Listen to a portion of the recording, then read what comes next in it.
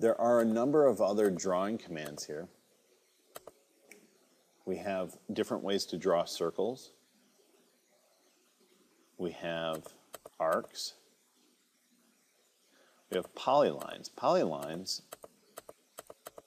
make a single object out of multiple lines. We also have polygons.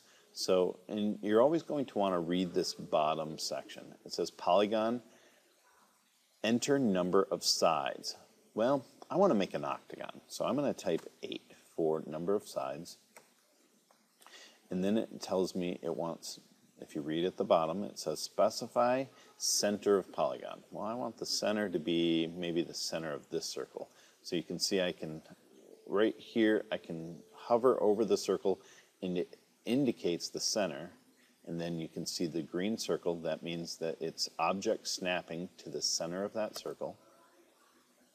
And then it asks me, do you want it inscribed in the circle or circumscribed about the circle? Inscribed means it would be inside the circle, and circumscribed means it would be outside the circle. So let's say inscribed, and then when I click on the edge of the circle,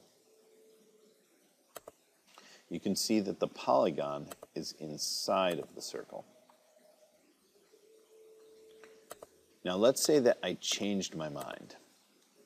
I want that polygon to be on the outside of the circle. Click on polygon. Notice it kept 8 as the number of sides. So I can just type enter. Specify center. Well, I can hover over here, find the object snap to the center of that circle. But now I want it circumscribed. Now I can do a couple of things. I can click it here, or I can even come down here, click here, or if you notice the C is in blue, I can type C, enter, and now it's doing what's called circumscribing the circle. I can click the edge of the circle, and now you can see that this polygon is outside of the circle. It's circumscribing the circle, where the first one we drew is inscribed within the circle. We also have the ability to draw ellipses. We start out by drawing the center of the ellipse. We draw the major axis and minor axis, and we can draw an ellipse. We can also draw text. I tend to like to do single line text. So you click here, and now read what it says. Specify start point of text. So I'm going to click a point, and then it says specify rotation angle. So it's not just simple horizontal text. I can make it go on an angle if I want. Let's type in 45 degrees. And then it wants to know what text.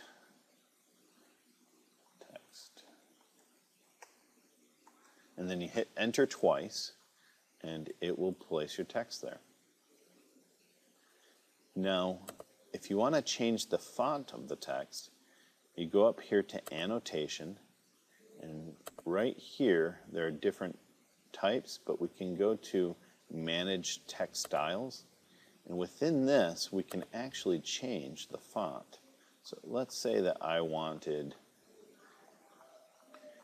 Arial bold or black, Arial black, a nice bold text, and hit apply, close, and now it'll change the text to Arial bold.